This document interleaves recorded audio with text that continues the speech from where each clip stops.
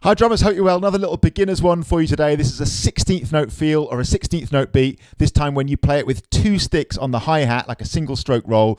Typically you'd play this when the overall tempo of the music was a bit faster than the version of this groove with one stick on the hi-hat, or if you just wanted the slightly different feel that the two hands on the hi-hat gives you. It sounds like this.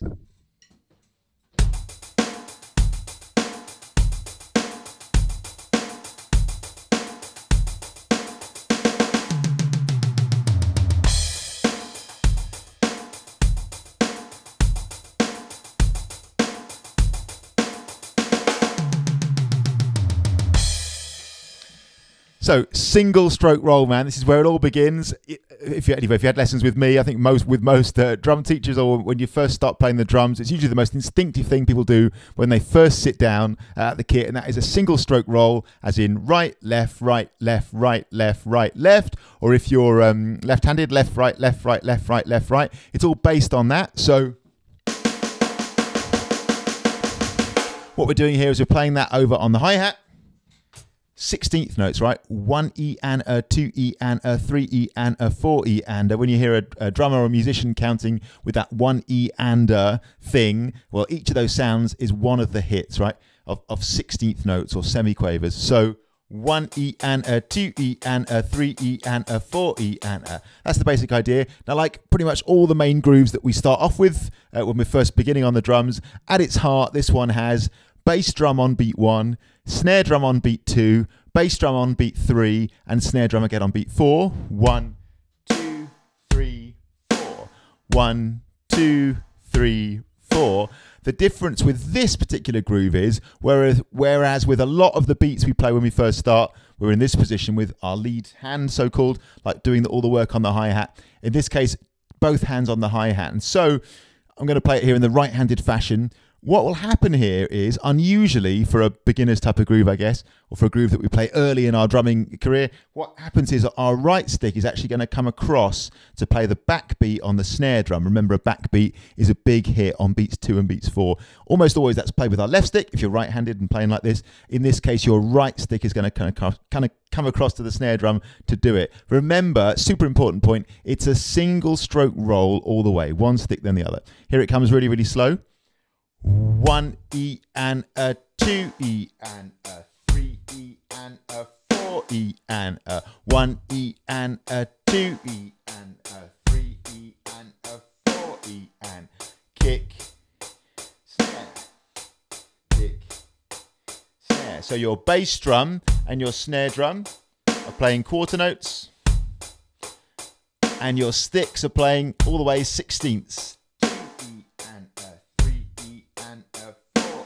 And remember, if you find this tricky at first, completely cool, age-old thing, and a great bit of advice that will stand you, in my opinion, in really good stead all the way through your drumming, is to just go slow, think it out, and at first don't play faster than you can think if you're finding it tricky, and just say to yourself the moments, the little combinations out loud. Age-old thing, set the precedent in your nervous system, get your hands and your feet, to play through it, and just give them a chance to see these combinations happening. The very beginning step in the whole process of learning this and having it going really, really smoothly is just doing that, man. Showing your hands and your feet the right things in the right order. When we see a drummer like on stage or in a video or whatever playing smoothly, it's easy to think that that's what they've always done. That drumming is just sitting down and playing fast. It isn't, man. At the beginning, you've got to build the thing. You've got to build it from the ground up, man. Especially a groove like this, where typically for beginners, it's a little bit challenging just at first, man. So we're going to do that now. I'm going to play it in the right-handed fashion. Beat 1, 1 E and a, is going to be 1, hi-hat and kick, E and a. And then beat 2, 2, which is the snare drum, E and a.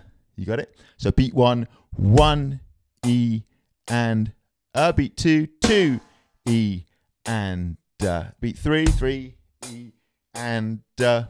4 E and a. You got it? 1 E and a, 2 E and a, 3 E and a, 4 E and a, E and a, 2 E and a, 3 E and a, 4 E and a.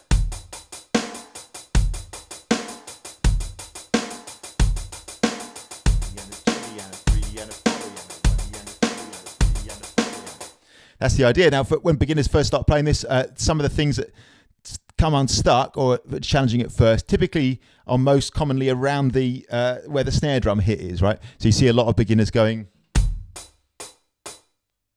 and like instinctively wanting to hit the snare drum with their left stick because maybe it's what you've done up to that point. That's cool and one to be aware of, but if you find yourself doing that, no big deal. Just go back to making sure you're hitting it with the right, take your time. And the other one I would say is drummers doing this, beginners, 1 E and a 2 E, like wanting to go back to the hi-hat with their right stick, probably because again, if that up to that point, they maybe played some like straight eights type of feel and stuff like that, where your right stick always plays on the hi-hat, so it kind of instinctively goes back. But remember, big important point, it's a single stroke roll all the way. Right, left, right, left, right, left, right, left. Here it comes. Right, left, right, left, right, left, right, left, right, left, right, left, right, left. So your sticks are playing right, left, right, left, right, left, right, left. 1 E and a 2 E and a 3 E and a 4 E and a 1 E and a 2 E and a 3 E and a 4 E and a. Cool. Now, what we always do in the sessions that I teach anyway, is once we get a groove like that going, the next thing is just putting it into a little like loop, a little 4-bar loop usually with a drum fill at the end. So let's do that now. We'll play 3 bars of this groove. Beginners are really often, quite often, I find confused about what a bar is. A bar in this case is 2 bass drums and 2 snare drums. When we count up to 4, that's 1 bar in the music. So 1 E and a 2 E and a 3 E and a 4 E and a is 1 bar, right? Is 1 bar of music. So we're going to play 3 bars of the groove there, 3 bars of the drum beat. Then for a drum fill, we're going to do the simplest thing we can, which is continue those 16ths or semiquavers in this fashion. 1 E and a 2 E and a 3 E and a 4 E and a age-old beginner's drum fill, but perfectly good one when you start. So continuing the exact same note value and tempo that we were on the hi-hat with a single stroke roll around the kit. First beat on the snare, second beat on the high tom, third beat on the second tom here, and the fourth beat on the floor tom. If you only have like 2 tom-toms, just go back to the snare for beat 3. So here it comes. I'm going to play the whole 4-bar loop now. 1 E and a 2 E and a 3 E and a 4 E and a 2 E and a 3 E and a 4. That's 1 bar. 1 E and a 2 E and 3 E and a 4. That's 2 bars. 1 E and a 2 E and a. Okay, here comes the drum fill. 1 E and a 2 E and a 3 E and a 4. Back to the groove. 1 E and a 2 E and a 3 E and a 4. That's 1 bar. That's 2 bars. That's the third. Here's the drum fill.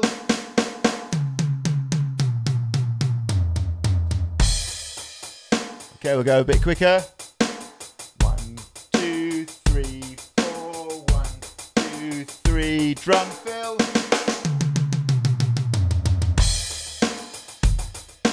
1, 2, 3, 4. 1, 2, 3,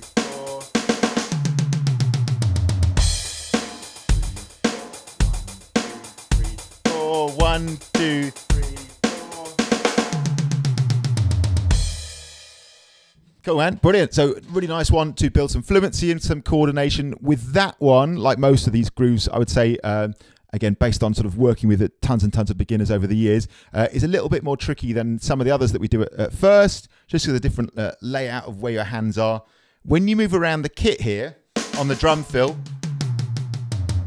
the thing that I most often find with people is the trickiest moment on this one is when you crash back into the groove. So if you're assuming you want to hit a crash cymbal, like drummers very often do, like the capital letter at the start of the sentence, assuming you want to hit a crash cymbal at the start of your groove again, what's going to happen is if you're right-handed,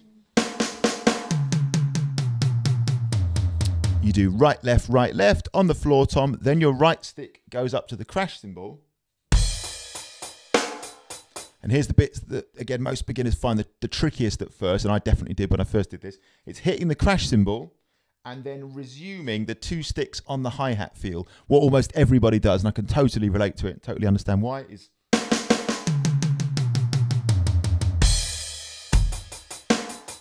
like you kind of hit the crash and then you're like, oh, what happens here? Or even sometimes people go,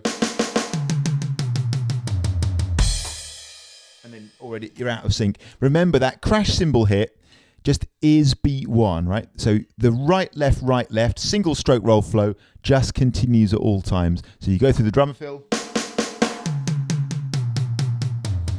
and without any gap or pause, you then go up to the crash for beat 1, E and a 2, E and a. So that moment at the start of the drum groove, right, left, right, left, right, left, right, left, okay? Remember, if you went and resumed the groove without hitting the crash, you'd just go right, left, right, left, right, left, right, left. Exactly the same as that, exactly the same rhythm and sticking and coordination and everything. It's just that on the 1, literally the 1 itself, rather than going 1, you'll go onto the crash. So your stick just takes a little journey to the crash cymbal.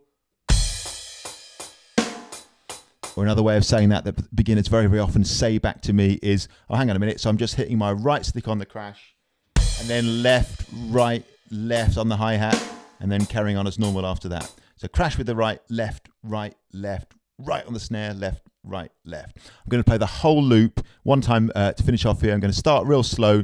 I'll actually start with the drum fill here, and we'll just pick up a bit of speed as we go. And a 4, here it comes.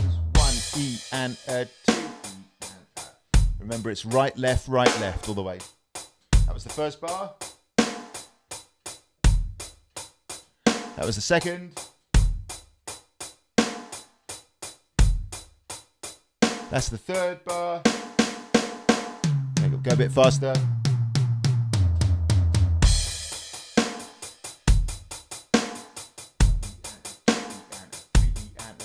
And remember, 3 bars of the groove. Here's the drum fill. And a little faster. And literally count as you play.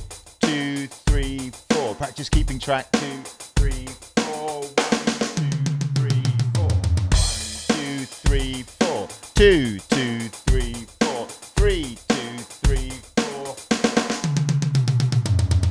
2, 3, 4. 2, 2, 3, 4.